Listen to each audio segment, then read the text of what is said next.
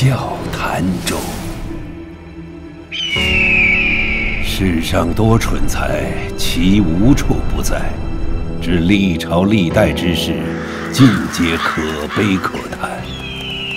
万物有常，阴阳互补，故此上天创造了一批与众不同的人来平衡这个世界，称之为天才。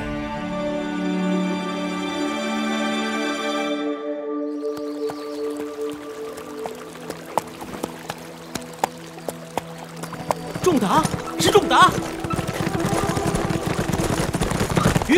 原来是田兄。仲达，你我在路上相遇，便是有缘。玄兄我正有一事相求，这个忙你一定要帮啊！田兄，我除了算学之外，其他都一窍不通，如何帮的？哎，要化解此事，说不定正需要用到算学呀。田兄，我有要事在身，你还是放我走吧。仲达，你真的不想知道是什么事吗？不想。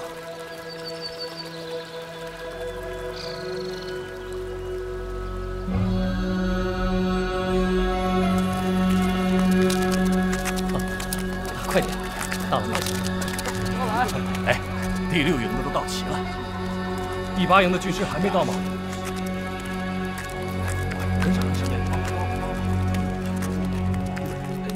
这不是颜良将军的大营吗？我怎可进去？哎呀，走吧。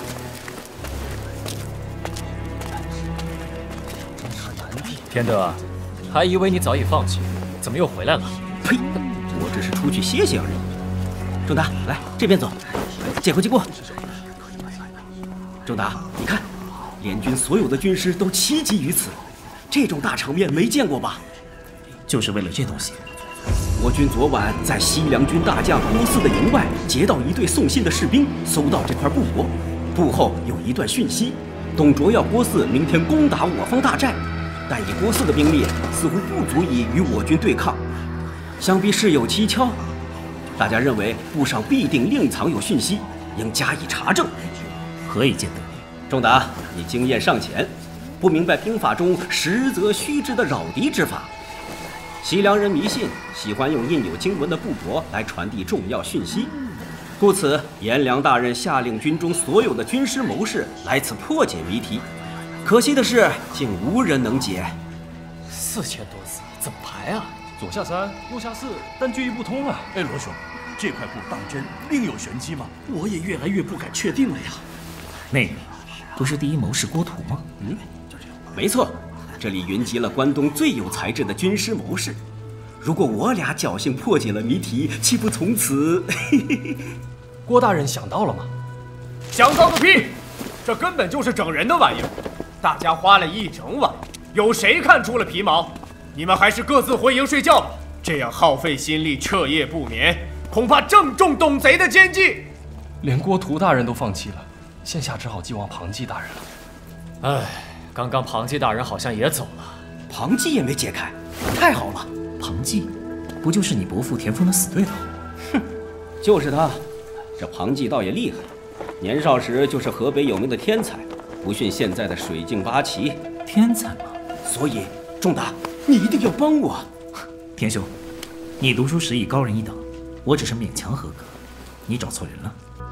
西凉人的秘密必定与布上的文字排列有关。这次破解考的很可能不是文采，而是算学。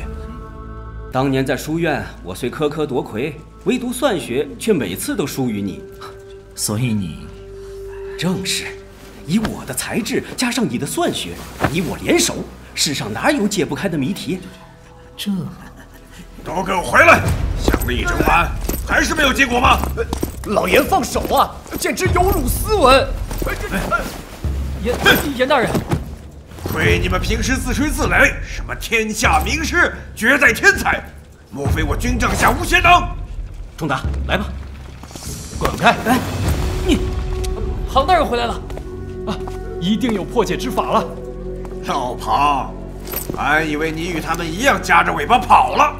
董卓向来喜用疑兵之计，此部议事，文艺杂乱无章，逾4000字，足够我等钻研1年半载。我们若是执意咬文嚼字，陷于方寸之间，必定白白耗费时间人力，正中敌人下怀。果然，布上这里略带酸味儿。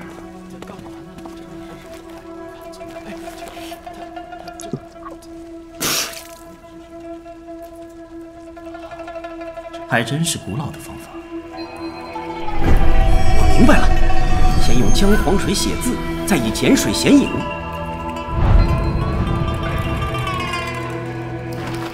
哼，了无新意。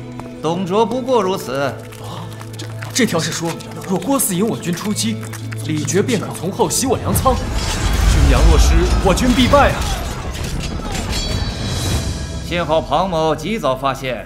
否则，关键时刻还得看你老庞的。既然敌人早有预谋，速调重兵往龙山驻扎。快！小孩子也会用的方法，居然难倒了满营谋士。庞纪真是好运呐！你觉得是运气？这破题之法虽老，但是满营谋士都被眼前经文吸引，唯有庞纪看破迷雾，另辟蹊径。确有过人之处。得意而不忘形，胸有成竹，进退有度。庞纪不是靠运气，而是确有大才。莫非这就是水镜先生说的“众生之上，天才一境”？哎，庞纪不愧是我叔父最大的对手，无不及矣。哎，仲达，我们走吧。仲达，急报！水镜先生到。水镜老师，看来主公很重视这个事儿啊。莫非另有解谜之法？是啊，不知里面还有什么乾坤。恭迎水镜老师。不知水镜先生驾旅有失远迎啊。庞纪先生，你快了老夫一步吗？略施小计而已。先生，您这次可要白跑一趟了。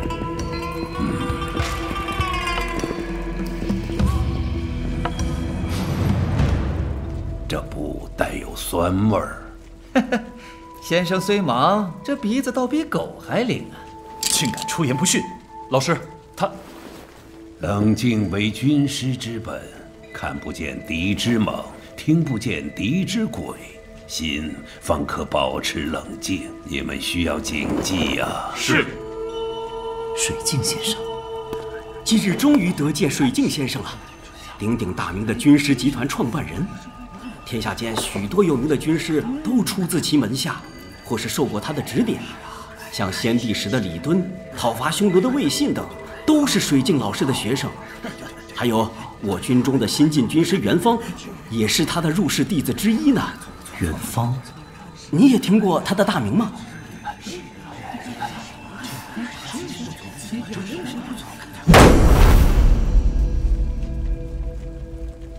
袁绍大人有令，为保万无一失，老夫可否借此不一看？若先生看得见，就去看呗。怒气已经消了吗？好，很好。老师，弟子去了。那就是水镜八旗中的武器啊！据说得其一，便可得天下。各方豪雄都在等他们出山，这么强手，难怪不便以真面目示人。袁方大人也是八旗之一，现在连关东群儒都甘拜下风了，连水镜八旗都来了5人。看来袁绍大人并不太相信庞派的人。如果我伯父在场，水镜先生绝不会来的。田德，你是什么意思？我随便说说罢了。你伯父田丰不敢来，才派你这小子来充场面，贻笑大方。我伯父可是……田兄，走吧。等一等，小子，你是哪门的人？我好像没见过你啊。他是我们田派的新人。丁龙，有这人的资料吗？没见过，一定没有。莫非是田丰的人目无法纪，竟敢胡乱带外人进入军营？给我拿下，军法处置。庞大人，他只是我硬拉来破解密信的帮手，放他走吧。大家都是袁绍将军的人，何必呢？这么说，你是承认田家不守规矩，私带外人入营喽？老庞，什么事？兵部有令，闲人不准进入军营，更何况是主营。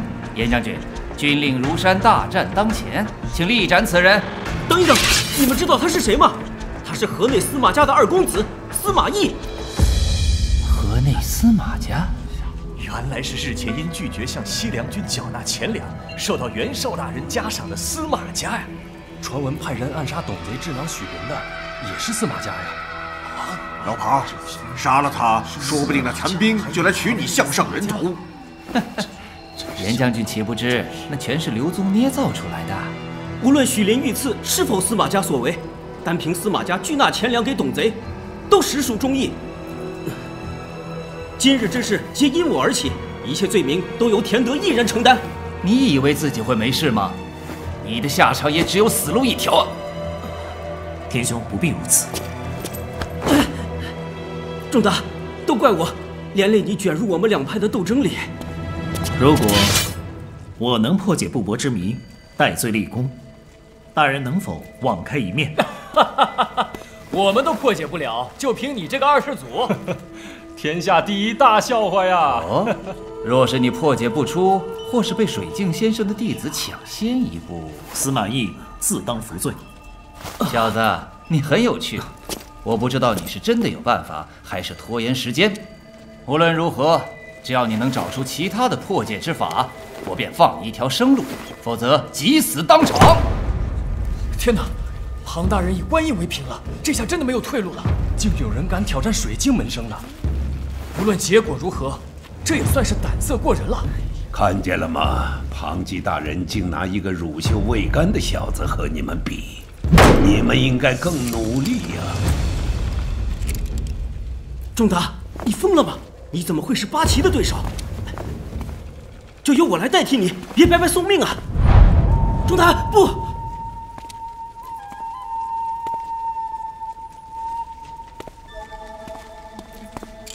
这小子居然敢挑战水镜先生的弟子，有好戏看了。听说他是治书御史司马朗的弟弟。司马朗不是被董卓关在洛阳大牢吗？若是哥哥来，说不定还有一成机会。仲达，我知道这是你的拖延之策，就凭你我，怎会是水镜弟子的对手？希望伯父能及时通知袁绍大人，保你我平安。老师，琪琪，你想到了吗？还没有，不过好像找到一丝头绪，想出外走走。吓死我了，还以为被破解了。水镜先生，真的还有其他方法吗？老七已有眉目，你们谁能快过他？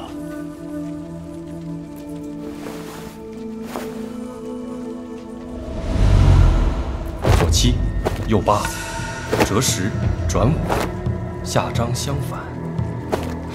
有了。老六，我还没看完呢。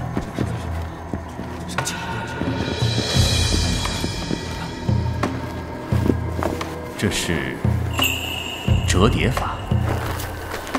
拿笔来。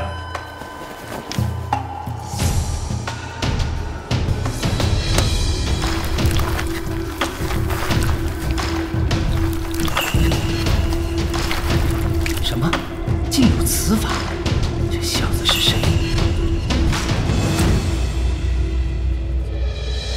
第一个讯息是要郭汜攻我军大寨，引我军回防。第二个讯息是李傕乘机火烧龙山粮仓，而现在的第3个讯息是趁我军回防保粮，在北林放火。这是计中有计，我方若只知应对其中2计，则必败无疑。江山代有才人出，我不如他。水镜八旗果然名不虚传，太厉害了！不像庞纪是另辟蹊径，而是堂堂正正以一己之力解开满营谋士。不，连庞纪、郭图这等名士都没看出的谜题，莫非这就是名士之上的天才境界？我还有10个答案，但是以日子推断，这个最为可信。好小子，没有你，咱们可要去送死了。你叫什么名字？对啊，水镜先生，这位奇人叫什么呀？能在短时间内破解此谜，你在为时之上。水镜集团从来无人可得二杰称号，今天终于有人乘龙攀凤。从今天起，凤雏就是此人。谢恩师赐名。什么？我还以为没有人可得到凤雏的名号。相传二杰分为凤雏与卧龙，二者得其一，可取天下。可恶！凤雏这名号被老六拿了。早知道我就尽全力了。哼，马后炮。仲达，趁没人注意，我们快走。既然司马公子败了，那么就请两位接受军法处置。庞姐，你真的……慢着，谁说凤雏姐对了？现在轮到我。此子，仲达，你还有方法？轮到你放屁了吗？对，还有8其中1人跟我放屁。司马公子，那就看谁放得下了。在下认为，真正的谜底只有一个。不知我们的想法是否一致？将军，可否借护身短剑一用？但借无妨。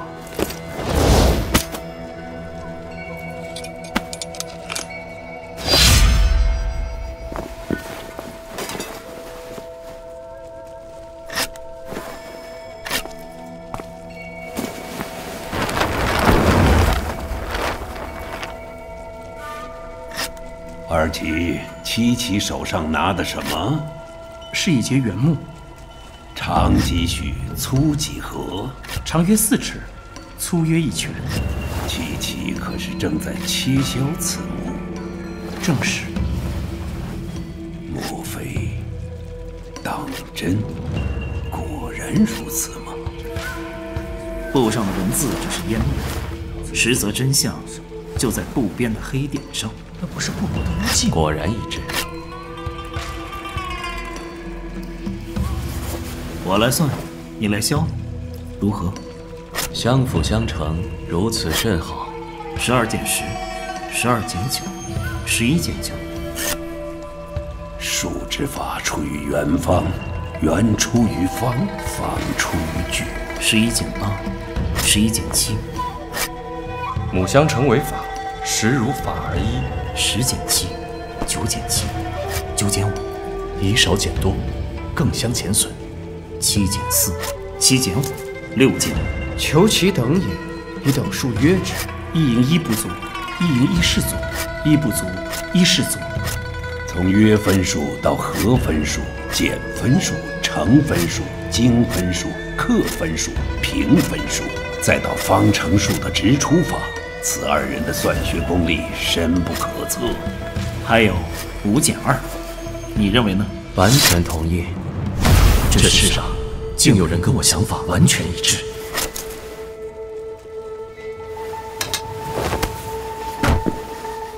司马公子，削好了。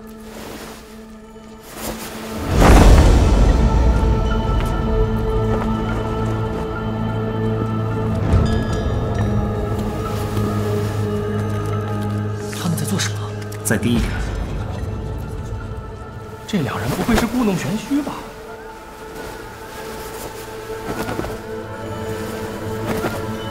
啊！竟然有字！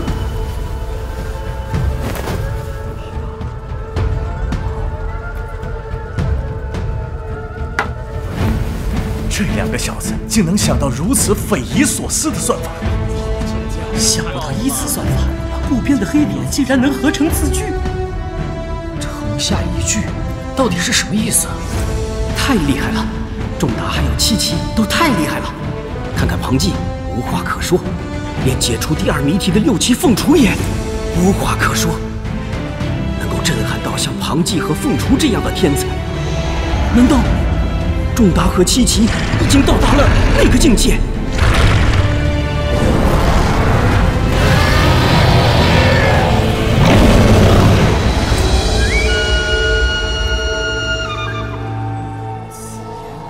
庞大人，你知道这句子的意思吗？想不到董卓手下除了许灵之外，还有这样厉害的人物能使出此计。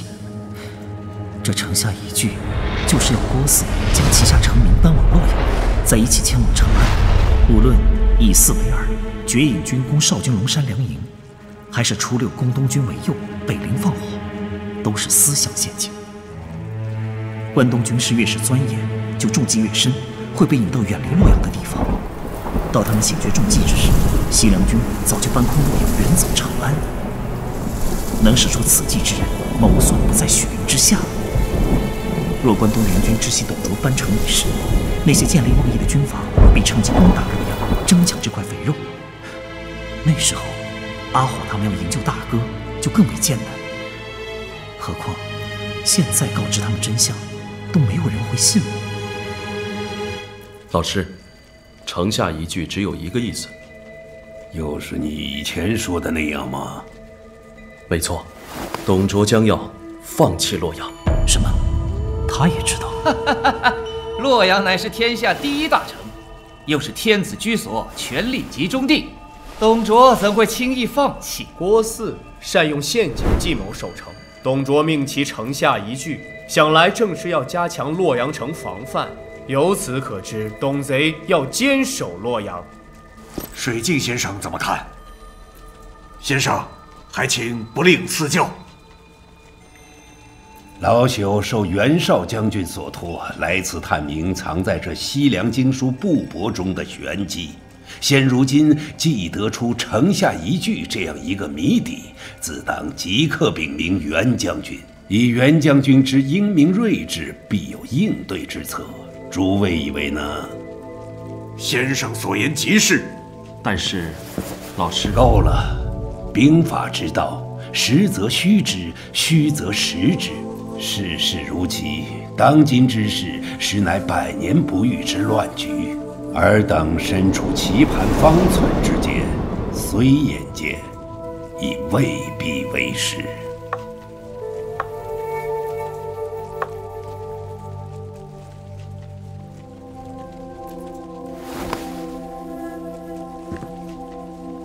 这小子才思卓绝，可惜，如果凤雏已经出世，那么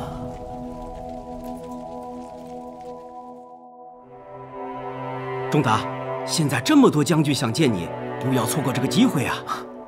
天兄，你素知我不喜从军的。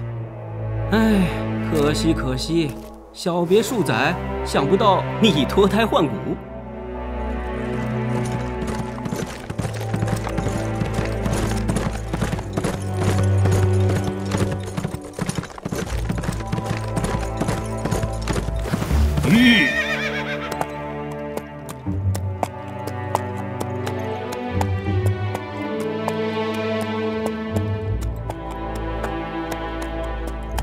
司马公子要离开了吗？是。今日有幸领教了公子的算学。彼此彼此，不过还没算完。如果我没算错，如何？卧龙之名必属于你。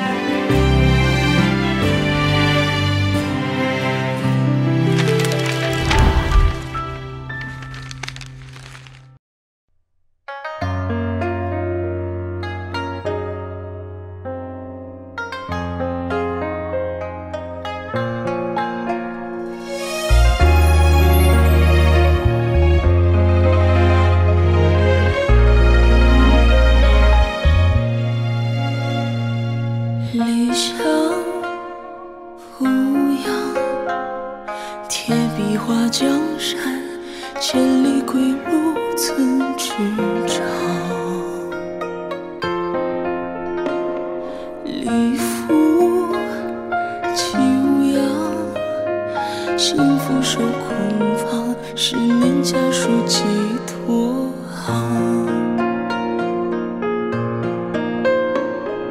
离弃自无恙，仗剑凭栏望，一行归夜走魂香。离家男儿年轻忽，不度玉门长风万里关山路。离家男儿年轻忽，一夜护家美玉。这人容颜苦，生离是苦，蒹葭黄土，思别是苦，大气悲苦，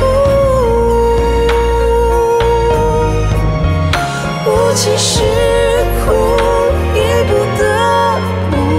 无情是苦，谁与同沐？无此是苦，既无归处，无根更是苦。